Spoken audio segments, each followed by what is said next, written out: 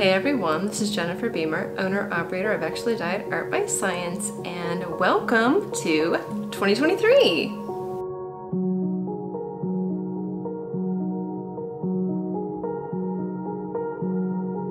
Now, my 2022 was full of high highs and somewhat low lows. So when I'm talking about my crafting New Year's resolutions in this video, it's sort of one of those trips down memory lane, and some bits I'm going to have to explain, mostly just because I think this is a really great example of how to kind of get on with things even when life isn't really turning out. And after having just reviewed my first video where I talk about my crafting New Year's resolutions and the 8 reasons why you should have them, that's because I basically lived in a world where I was gonna have to make certain adjustments so that I could still achieve what I wanted while being kind to myself. And that's really what I feel is most important about these New Year's resolutions in general, but also the crafting specific New Year's resolutions as well. First things first, I wanted to actually make a sweater that fit me, and that was basically 2022 for me, is make a sweater. And I wanted to build in a couple of contingency plans in case things did not go according to plan, which is kind of foreboding, some foreshadowing of how that year went. So one of the things I really wanted to do was just make a sweater that I would be happy to wear regularly. And I thought I was going to use tin can knits. I think it was flax, the pattern name. And I said first I'm going to use handspun merino, which was a fleece. Well, I bought 3 fleeces over 3 consecutive years from the same sheep. Washed it all, I had loads of it, and so I thought, why sit around hoarding it when I should probably spin this into something? And so I started spinning it, I think during a live stream back in October or November of 2021. And then I sort of carried that element forward into 2022, finished all the yarn, and then it sat for a significant period of time. I did do one posted update video, I think it was April of last year, where I showed off a little bit of my spinning process and kind of to hold myself accountable to make sure I was making progress on it. But the idea was if I couldn't actually get all the yarn spun and dyed and knitted, I would just say, hey, use commercial. So I had loads of commercially available undyed yarn in my inventory, and I thought, well, I'll just dye it if I don't spin enough. So that was my contingency plan. And then when I was busy spinning it, I thought, hey, how much yardage do you really need with a hand spin sweater? Because with hand spinning, it sort of changes a little bit about how much yarn is truly called for in a sweater pattern, because you're completely in control of how much you spin versus how much you buy, because they're in 100-gram increments, or sometimes 50 or 25 grams if they're very fine and expensive. So if I needed 150 grams, I could just spin 150 grams for something versus having to buy 200 grams but only using 150 grams of it. So in order to get a sense of how much yarn I would actually need, and kind of using some established guidelines to help, I did the crazy thing and I just looked at my stash yarns to see what I had available, because that was another thing that I wanted to look at, was condensing that down a little bit, and asked whether I could pull any yarns together to make probably a sufficient yardage amount so I could actually make a sweater, to see how much I would really need. So cut to my pre-sweater sweater. which was this lovely thing. And it was a tiny bit disastrous because the red bled down into the white. And I talked about this in my last video, my daily vlog number 59, and how kind of devastated I was with that bleed. But I got some really great feedback about this particular problem, where I'm going to try to do a deliberate bleed to see if that kind of goes down into the white or not. And so I found with this one, it was about 1,100 yards in total, where I used two different types of wool. I used Columbia for the top and I used my handspun merino for the bottom. And I did a calculator recipe knit where I put in my gauge and my measurements, and I put it into, oh, I actually don't remember what it's called.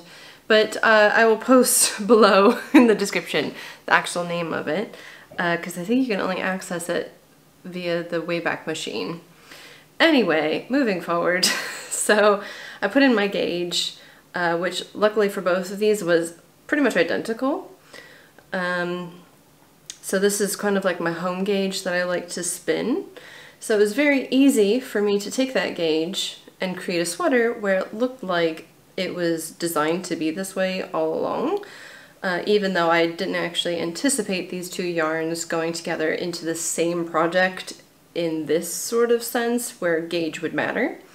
But I was very happy with the construction, and so instead of using the tin can knits, I decided to use another recipe where I used my gauge rather than following trying to figure out how to get my gauge to match a pattern that was based on commercially spun yarns, mainly because spinners have a lot more control over things like the twist, the amount of twist you put in there, high versus low, number of plies, even the type of wool you choose can actually impact the way that the fabric feels. So these are all great choices for us, but it sometimes makes it more complicated trying to get our hand spun to fit into commercial patterns.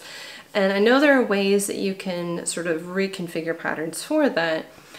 I actually just enjoyed doing this, and it was really, really easy because I had done so many failed sweaters that I could very easily do a recipe of how to do a raglan sleeve.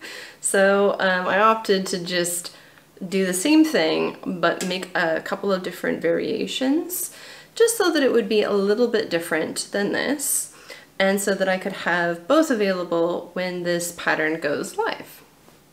So I said that 2022 was a period of high highs and somewhat low lows, and the highs included graduating, spending 20 years in higher education. I was ready to be done, and my mom was going to come and visit me to sort of see me and the UK and also watch me graduate because she's been there through the whole thing, and so of course she was going to be there in person to witness it all. So that was also roughly the time I was doing Tour de Fleece and trying desperately to post new videos every single day. I don't know why I'm a glutton for punishment. And I also started a new weaving project during her stay. So I very much overburdened myself with lots of things, thinking I could actually accomplish it all. So I was very busy. I was happy doing what I was doing. I graduated. I'm a doctor, although you don't have to use doctor. But I also had a bit of some lows. So having a doctorate makes you think that job prospects should be pretty much there. Like, you might not get your dream job and it might take you several months to actually get something. But the number of blows I was delivered in terms of trying to find anything, didn't matter what it was, just anything that I could see myself doing to pay bills. As many of you have probably seen during my live streams, I mainly worked Saturdays at a chocolate shop back in Leicester, and occasionally I would work Friday afternoons. So that basically meant I would get anywhere between 8 to 14 hours of paid work every week. And I tried to supplement as best as I could with ExpertlyDyed, which thank you to everyone who did support me last year and all years prior and going forward as well. But also it wasn't enough to live on. And so I had to resort to cash for jobs arrangements, and it was difficult because I didn't have a lot of skills that people would just pay money for, which sounds crazy, but I needed something that would allow me to be flexible and not commuting, because commuting is very expensive if you don't have a car, train tickets. So I needed something that was going to be local, and I basically fell into just making knit repairs and other kind of sewing things for money. And it was really good that I did, because being a foreigner living in the UK, my partner, he needed to have enough of an income in order to support me. But because we didn't have 2 members recognized as UK citizens, I did not allow us to qualify for any kind of public funds or governmental support, which basically meant my part-time job wasn't enough to sustain us. And I struggled for months trying to find any other supplementary work, part-time cafe work, you name it. I tried and completely overlooked every single time. And it just didn't matter what I did. And so if it weren't for these cash jobs, we would not have made through the month of February even last year. So there were a lot of financial struggles throughout the year. And then I basically accepted an offer of someone who wanted to invest in my business.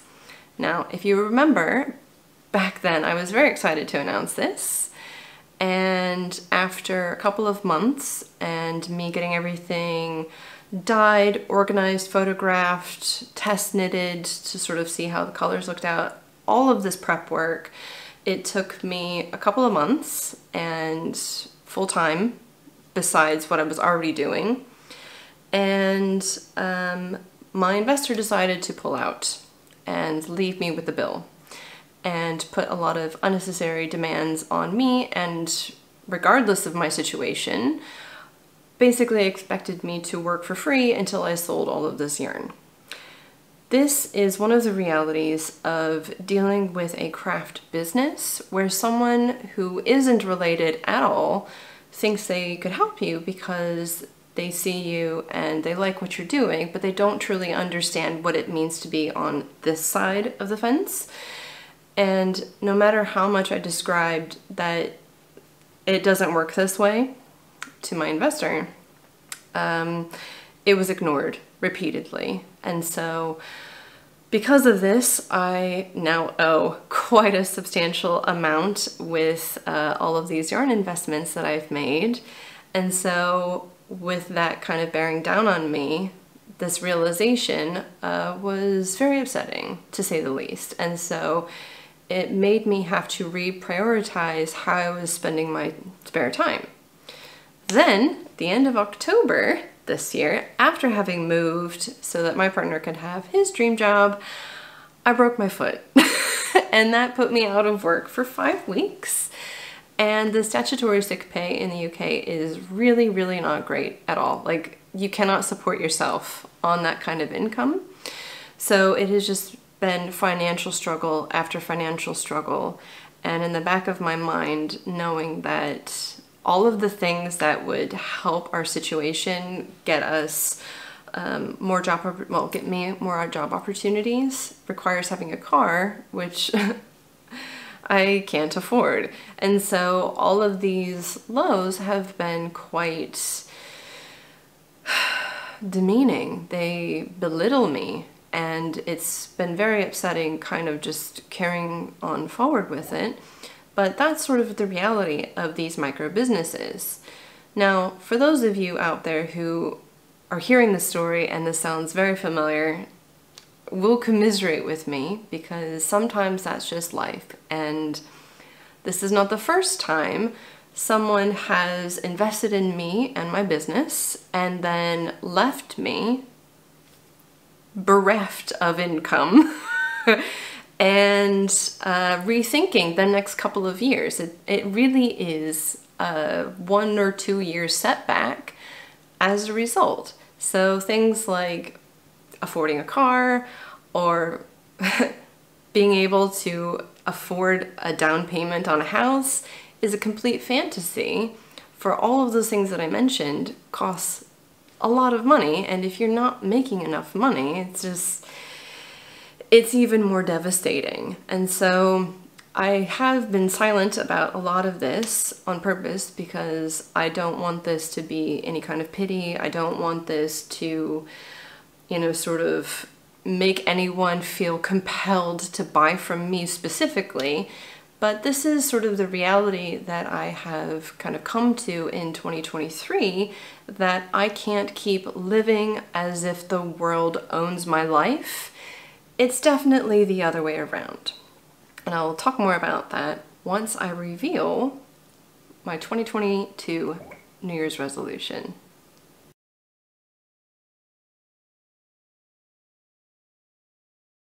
We moved to Cirencester back in September of 2022, and anyone who moves knows just how chaotic it is, and we had very limited resources because, again, we don't drive, and where we were moving was quite rural, so getting anything to and from on train was going to be a real hassle. Doable, but kind of a hassle, and we didn't really know anybody in the area, so it was even more so. So that was very stressful, and then when I finally got here and got things organized and started buying furniture and I broke my foot, I realized that my New Year's resolution just might not happen. So I was happy when I did my daily vlog episode, which was filmed back in early November of last year, 2022, and I decided, even though this has some issues, I will be happy with it. But also, deep down inside, I wasn't satisfied with that. And I don't like being told, no, you can't do that, or no, it's not possible. Because my response is it? Is it really not possible? Or do we just not want to consider the possibility that it is possible? And maybe it just requires reworking some free time, or thinking differently about how you want to approach the project, because people have consistently, over the years, decades at this point, told me, oh, well, I don't know how to help you, or just figure it out, or you can't do that, or nobody does that. Well, I am the shining example of all the things that I was told you can't do, not possible to do, and yet I've done them. So I said, okay, I've got a broken foot. It's fine. I'll do something productive. So after some other emotional breakdowns over my finances and trying to figure out what I could do given my extremely limited mobility and the tendonitis, which is much better now, I decided I'm just gonna dye this yarn. And so I didn't have the colors that I needed, of course, and I didn't have any money to actually buy the colors that I needed, because what I wanted to go for was one of my established colorways, Midnight, but I didn't have any more navy. And so how do you make navy? Well, you layer on colors, and I didn't really know how this was going to go, but I did film it all. So you can see here how I layered on the colors. It was very scary at first dyeing my handspun, but I essentially treated it just like any other yarn that I would dye. And once I kind of got over the hurdle of the first pass of color, I was like, this is easy. It's just like everything else. I can't ruin it. If it doesn't turn out right, I will just use commercial yarn because I've already said that, or the sweater that I've already knitted, I'll just count that. So it was just me trying to release some of the tension and anxiety over dyeing because it's hand spun and you can't just go to the store and get more of it.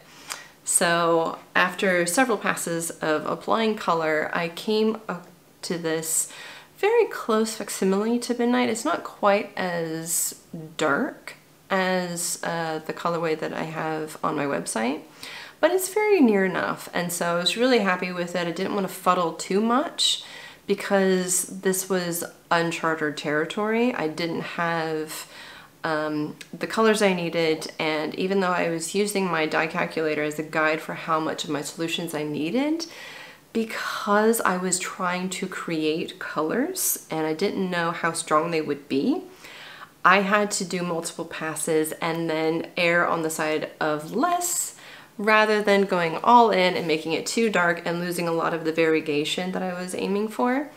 And so I was really happy with that result. After a few days of drying, because I always like to make sure that it's really, really, really dry before I decide to put it into a project bag, which is usually a plastic bag that I've had for the last 10 years. And so I do that because I like to keep a bunch of other stuff there, needles, notes, stitch markers, that sort of thing, all together. And as lovely as it would be to have little pouches for all of my projects, I just don't have them. So I just use what I've got a lot of, which are plastic bags, which usually get sent to me from people I buy fiber and things like that from. So reuse. So I put them all in there and I let it sit for a little while and thought, what am I actually going to knit? I had a thought of using Tin Can Knits patterns, and I went through the website and looked again. Wasn't quite happy with any of the choices. I felt like I wanted more customization, and when I did my initial swatch, I realized that it would be too much of a challenge this late in the year. So this was beginning of November, or like thereabouts. And so I thought, well, I'll just do another recipe knit and put in my gauge. Luckily, it was actually the exact same as the red and white sweater, so I didn't really have to make any adjustments. The only adjustments that I was going to make involved the small little stitch details, so I did a different increase for the raglan, and I did some other creative elements, and yeah, so I think the reveal is about to happen, because why are we talking about it when I can just show you?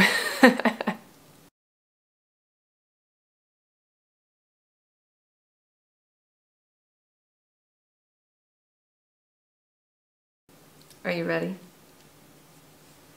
Ah. So it is pretty much just like the red sweater, a bit plain on the front, but then if I turn it around, you'll see that I have done a cable pattern in the back.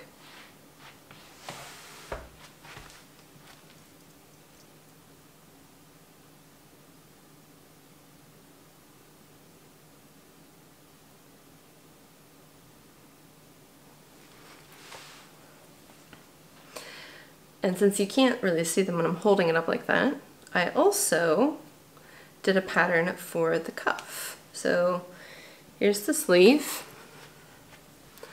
and you can see here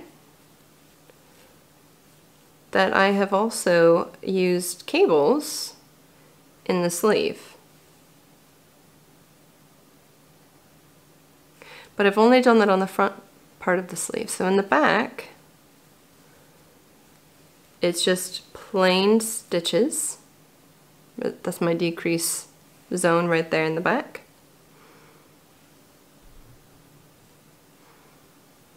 So decreases along there. And then I've just done a very simple 1x1 rib in the back.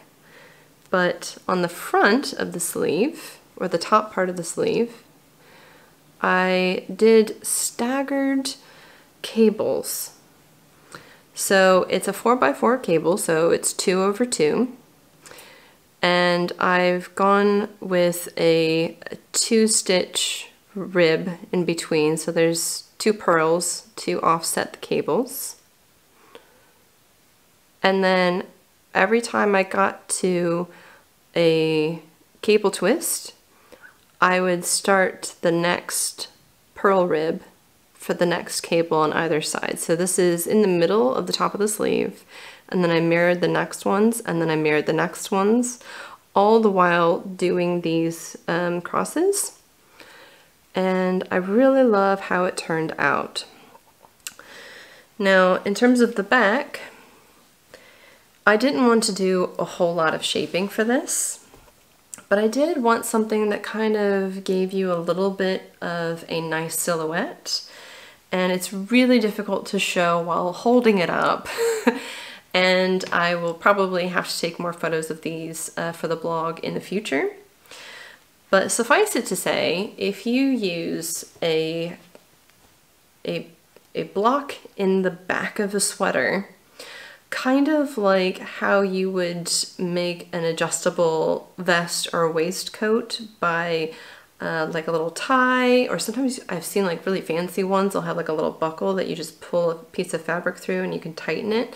And what it does is it just draws it in slightly so that it can be customizable. So if you are a woman and depending on the time of the month for you, if you need more or less room in your torso region, you can kind of let that out a little bit, right? So that you don't feel uncomfortable in your clothing, right? Or if you've lost weight or you gain a little weight because, you know, the holidays just happened. that always happens, don't worry about it. It'll go away, I promise. So I decided to take that sewing principle and apply it to knitting. And so I started doing this bit of stitching for the cable in the back below the shoulder line. So the shoulder blades are up here. So I basically started a little bit, probably about an inch or a little over an inch, maybe an inch and a quarter, down from the underarm of the sleeve. And then I had it set off by 4 stitches of the purls, and then I did an 8-stitch cable, so it's 4 over 4. And I also had that centered on the back. So there's 2, 4, 6, 7. So this is the central cable in the back. Sorry. So this is the central cable in the back. And then they are mirrored on either side so that this panel was perfectly centered in the back of the sweater. And the way that I did that was by keeping my stitch markers in the underarm where I did my cast on to connect the underarm stitches so I can knit the main body. So I used those stitch markers as guidelines so I could figure out the midway point. Then, because women tend to have hips that grow, well, in my case, substantially from their waist, I didn't want this pattern of cables to be for the full length of the back. Now, the red and white sweater, I talked about this, I basically started the ribbing here and continued all the way to the end. But on this sweater, I wanted to have the edge kind of nip in a little bit. And I don't know if you can really see this at all. Maybe if I hold this like this. I need to get a better stand for my setup because this one is as high as it goes. And so it kind of comes in a little bit and then it flares out a little bit on the sides. And again, it is really difficult to show you. But the way that the cables draw in the fabric, it's kind of like ribbing, except parts of it aren't quite as flexible because you've got that twisting point. So when in knitted fabric you do cables and they sort of pinch in right here, that part, it's going to be less stretchy than if it had just been a knitted column all the way down without any twisting. So when you are designing something like this, it's kind of nice to be able to draw on these little tidbits in knitting that you kind of pick up from other people talking about it or how this functions in other knitting patterns. So what I basically did is I took this panel and used it instead of doing like decreases and then increases to get sort of like that hourglass shape, so that I would have also a visual indication of this is 100% unique. I don't often see a cable block, only on the back side of a sweater. It's always something on the front. And furthermore, if you are a larger bosomed individual, you probably know what I'm talking about here. There's something upsetting about pattern being emblazoned and stretched over your bust line, because not only does it draw a lot of attention, but especially with something like cables, because there's usually a little gap there, and if it's machine made, sometimes that little gap isn't cinched together quite as nicely as you would have liked. So that becomes a little bit of a hole, and because it's being stretched across your bust, you can actually see a much larger hole there. And so rather than having wardrobe malfunctions, because we're knitters, we can make these designs suit us rather than have a major company all producing the same thing. So I thought, why not just put the cables where they're going to be functional and have a design element that actually emphasizes the fact that this was handmade, this was designed, and doesn't look like what anyone else would be wearing. In all, I used approximately 1,300 out of my 1,500 yards, and I probably would have used a bit more had I actually finished the collar. So I decided not to, because the way that I did the increases in the front, it produces this little bumped edge. And it kind of looked like it was one of the design features. So a little bit of almost like pinking shears, you know, they make those little triangles.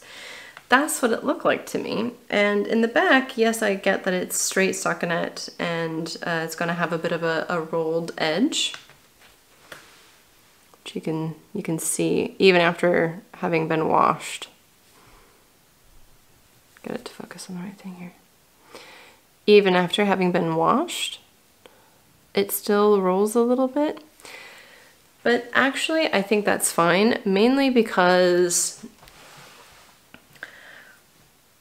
I liked the way that the front looked, and there wasn't a real convenient way I could think of to fix the back edge so that it didn't roll. But then I also thought, why does it matter if it rolls? Because usually I've got a load of hair that covers it up. First off, I mean, I probably need a haircut, but no one's gonna see it. It doesn't bother me that it's rolled. It's not like I can feel it. It's not accentuating something that I dislike. You know, if this had been sort of like below the bust line, or at the very bottom, I probably would have done something about it. But because it's across my neck, it sort of flattens out anyway because it's right up against my skin. And at the end, I finished this cuff. I did a sewn bind off, which took forever, but it's much nicer than what I've done in the past, which is basically a simple like a slip knot bind off. So Vivienne Westwood died, and I decided,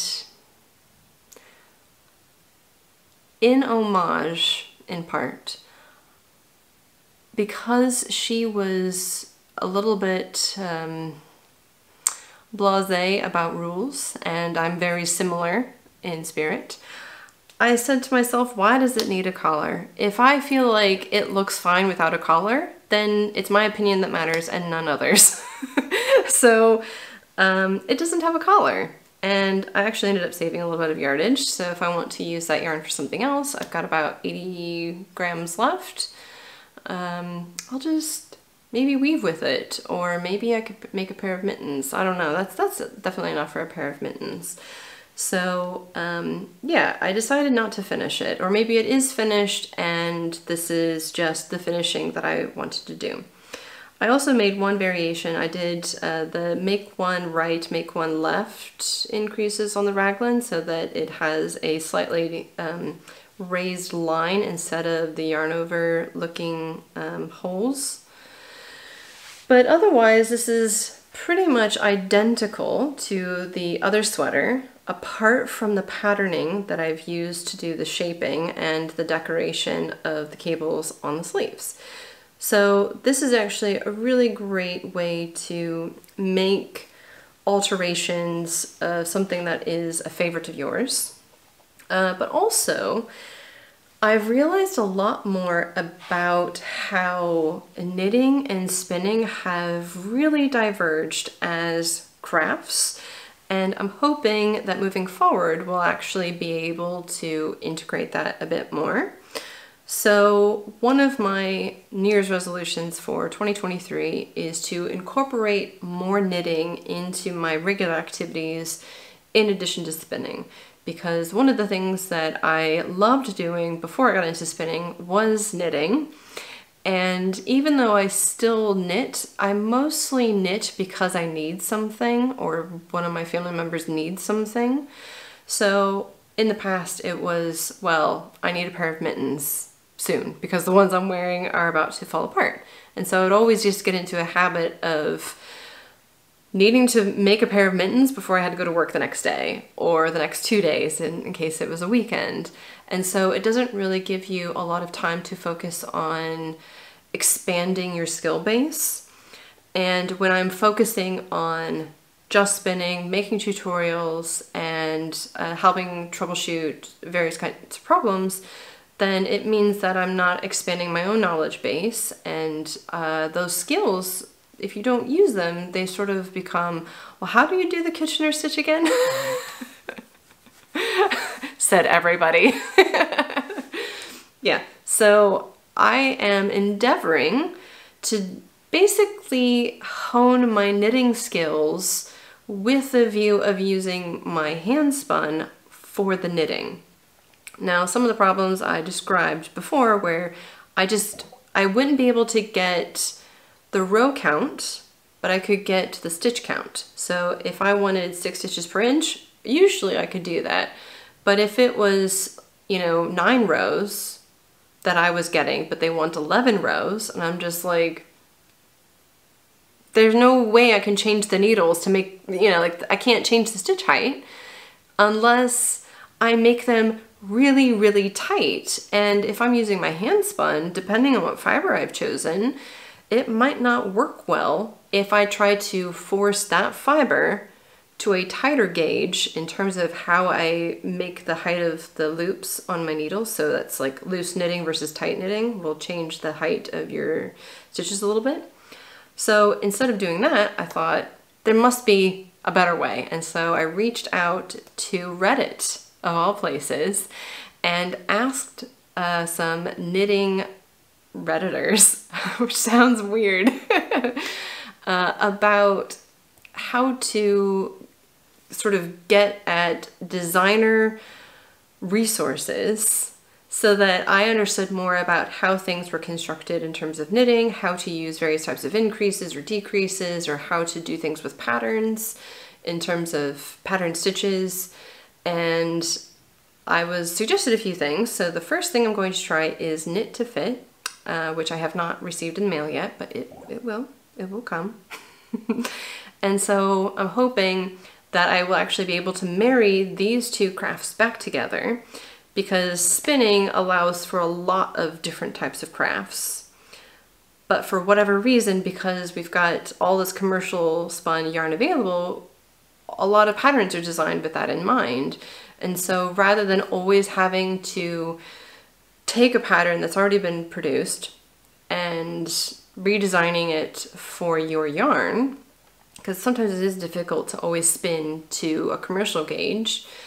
I wanted to kind of fit into this little niche to accommodate people who are spinners, who enjoy knitting, but are also frustrated how they can't get their hand spun to work like commercial spun. And amplifying that problem with every knitter has their own gauge. So I'm hoping that I will be able to take this resource and my knowledge of spinning and knitting besides, and sort of find ways to make adjustments that are very simple, where I can take what I've got in terms of hand spun, design a pattern from my gauge, and with construction techniques, design whatever it is I want, or even come up with something that is very similar to what I've seen from like big box stores. Because sometimes I've seen things on the street and I think, that's a really cool sweater, or, you know, vest, or whatever you have out there, right? So I'm hoping to be able to bring these two elements closer together and maybe even inspire other knitters who have had similar issues with their knitting gauge and have kind of broadened out into spinning over the last couple of years. So that we have even more people kind of working on this idea and sharing their insights from this as well.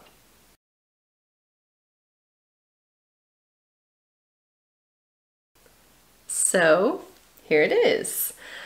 I love this sweater. It's got a really nice soft sheen, and that's because of the merino that I used. It was very, very fine. And it feels cuddly. It's not too tight to my body. I didn't make it with any extra ease or anything. And I also did short row shaping on this part of the arm, which you can't tell, but because I have a slightly more square shoulder here, I needed the extra amount of fabric. Not a whole lot, maybe about 1/2 inch or 2/3 of an inch in this sort of deltoid region here. So what that does is it grows the fabric here without growing it under the arm. That way it can accommodate people who have a more squared off shoulder, which actually might be really great if you're designing a sweater like this for a man, or particularly one that's broad shouldered or one who works out, so they've got, you know, big guns. So that's actually a really nice trick. You could just add a few extra rows. That way you get more fabric there without it looking like a puff sleeve. I also did the make ones rather than the knit front back, which I normally would do for a raglan increase. And so you get kind of like this, it's sort of a more distinct line down the shoulder, the front of the shoulder here, but it doesn't have those distinctive little holes that are made, or the bar made from the knit front back increases. So I like the way that this looks a little bit better. It looks more refined, which kind of fits the cabling that I did. You can see here a little bit more on, while I've got it on, that you can see the way that that ribbing has turned out. And it's actually not as tight to my wrist as I thought it would, but you know what? It's actually fine. That doesn't bother me at all. But there would be there's ways that you can do that. I actually switched to a size 1 needle to a size 2 needle to finish this part here on the cuff. So I did go down a needle size, but it was more of a stitch thing. And if you were going to do this and you knew the length of your arm and the size of your wrist, you could actually map out the decreases a little bit differently than I did, but that's fine. I don't like it when sweaters are like a death grip around your wrist. Because I've done so much martial arts and weightlifting, I've actually got quite substantial wrists, so that doesn't bother me at all. I kind of like not having this really, really tight. But if you wanted to, that's definitely a place where you could adjust a little bit. And then in terms of the finished neckline, as I said, it doesn't look like it needs anything. It doesn't need any other kind of collar. And if I did, this would actually close up more of this upper chest area, which for women is less of an issue, I think. But if you were designing this for a man, this might be a little bit low because it's just at the start of my cleavage. So it might be uncomfortable for a man. But for a woman, I feel like it kind of sits fine. I don't feel like I'm being choked by a sweater, which is one of the things that I hate. And then, like I said, in the back, it kind of rolls just a tiny bit there, but because it comes across and down, that fabric just kind of sits flat. Doesn't roll too much, so it doesn't really matter in my opinion. Now, as I said before, I don't have a way of making this much taller in this apartment unless I get a bunch of furniture, and that would be a disaster. But you can kind of see how it floats along my natural shape and kind of sits out, and it doesn't look like it's really tight here at the bottom. I also did the sewn cast off, so this would be a really loose edge anyway. But yeah, it's really subtle. It hugs, but it doesn't feel skin tight, and it fits nice in the back as well, right? So it's got this slight amount of flare at the bottom because I stopped doing the cables right around here. So you can see how this fabric on the lower part is a little looser because there's no cable to draw in the fabric. And so I've been able to make a very custom looking sweater just by putting in this one design element in the back.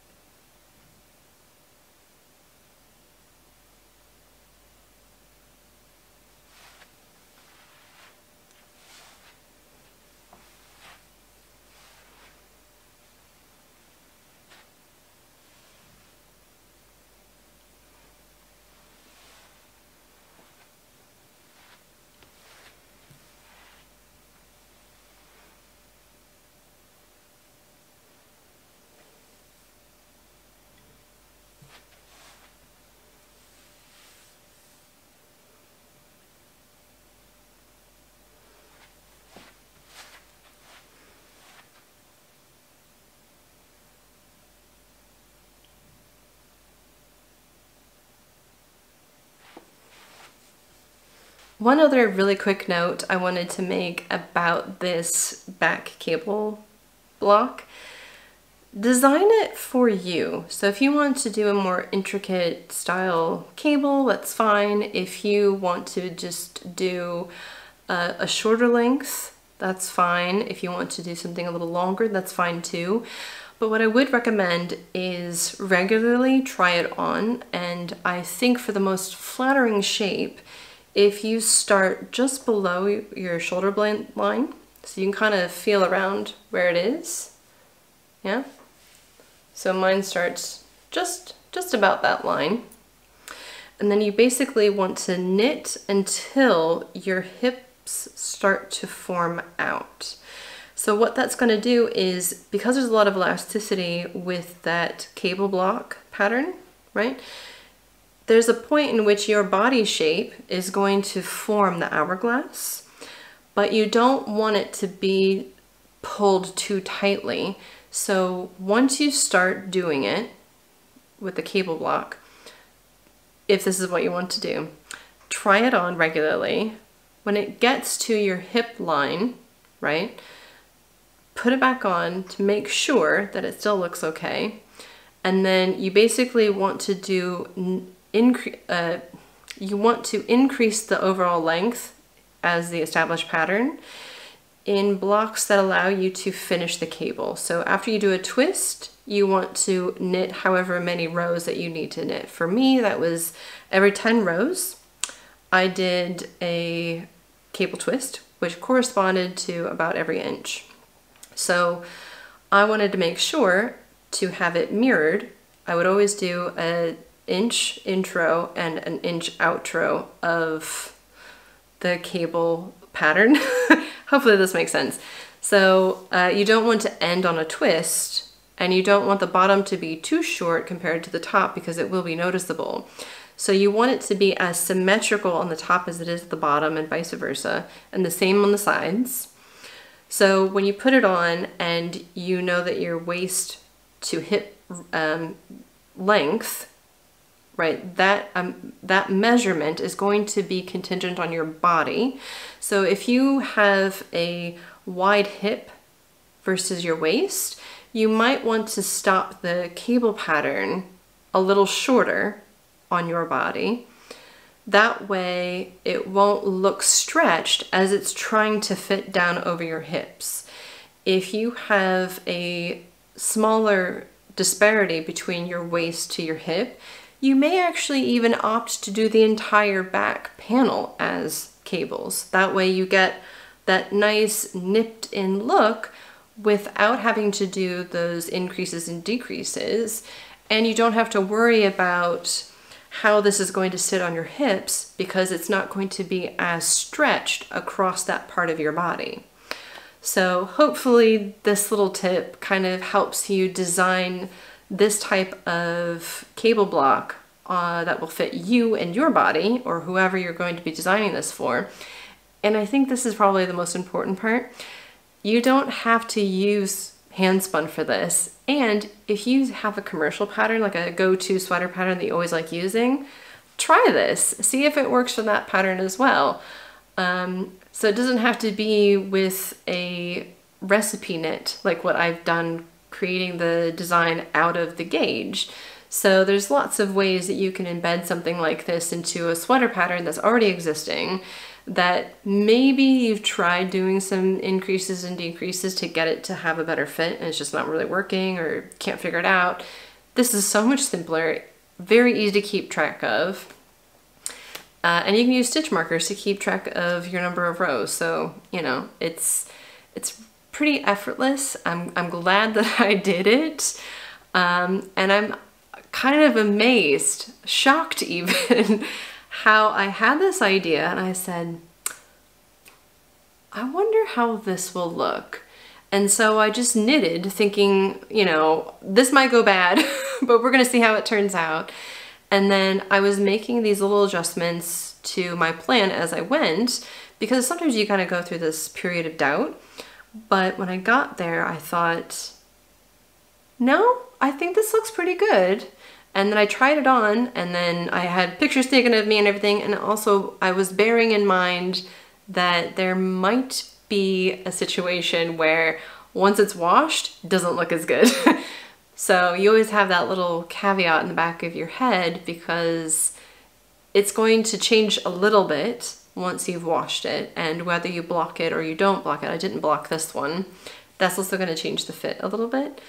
But I was just so pleased with how it came out. It's my new favorite thing. I'm probably gonna wear it a lot. I will need to make more because I'm gonna wear this one out. Should definitely keep some spare yarn to make any repairs, which they will probably happen at some point. So yeah, I am very pleased with how it turned out. I'm going to have some more photos of this with the recipe knit once I get that finalized into a PDF. It will go on the blog, well, my website, ExpertlyDyed.com. And I'll probably also have it available on Ravelry, because I know some of you still use the site and want to keep things in a queue. So I will make it available there as well. But yeah, I am overall happy with the color. The texture is really nice. I tried really hard to not knit this too tightly. It was a lot of things and a lot of frustrations that I had in 2022 almost fueled my desire to make this work. And I'm so glad that it worked out. I'm glad for all the people who said, yeah, just make a sweater, just do it. Yeah, just keep going. And so I did, and I'm glad that I did. And it probably would have happened even without so much support. But if you were out there and you had this idea to maybe do this alongside me, or I gave you the idea and you're like, yeah, I should do that too, and maybe you've kind of fallen off a little bit, it's fine, just pick up your needles, get back to it, and even if it takes you a few years, well then hey, it took a few years. In conjunction with this idea, because the knitting skills using handspun to kind of influence how I'm knitting, that's really the main New Year's resolution for my crafting. But also stash busting. So I know everyone has it. When you first start getting into knitting, you have all these little leftover bits. When you get into spinning and you're knitting, you always have lots of different types of leftover bits. And so in order to kind of pare some things down so that I have more space to store what I need to store properly, I need to work more on using those yarns rather than just holding on to them and remembering and reminiscing over the experience of spinning it, or what I was thinking about, or what my initial goal was, or you know, what year. I remember which year I made some of my yarns. So rather than just doing that all the time and moving them from country to country and house to house, I thought I'm actually going to do more with that. And because my Christmas gift this year was a loom stand, I no longer have to sit on the floor to weave. So look forward to some more videos where I talk a little bit about my Kromsky loom stand and some of the projects I have lined up for it. The first of which is going to be my Tour de Fleece blanket, which I've had to also supplement some hand-dyed yarn because I didn't quite spin enough during Tour de Fleece. But that's good because it was just sitting there not being used, and so I'm going to use it. And it'll be an interesting weave because there are different gauges, different fiber contents, hand spun, commercial spun, stuff that I dyed many years ago and stuff that I've only recently dyed. So it'll be interesting, and I will take you through it as a process and talk a little bit more about how to incorporate the two different types of yarn together because they do behave differently on the loom. And I think it would be worth showing as well as talking about it. Now that we've made it to the end of the video, I want to know what your crafting New Year's resolutions are. Or maybe this is a really good time to make some. If you don't know how to make good crafting New Year's resolutions that you think you could actually achieve over the course of the year, please watch my video, which I will link below. And as always, if you like this video, please give me a thumbs up and subscribe if you haven't already. You can also follow me on various social networks, Facebook, Instagram, Twitter, etc. And I've also got my website, ExpertlyDyed.com, and my Patreon, where I post new content there first, and sometimes additional behind-the-scenes type stuff, as well as getting access to all of my videos first, ad-free. So, thank you so much for watching.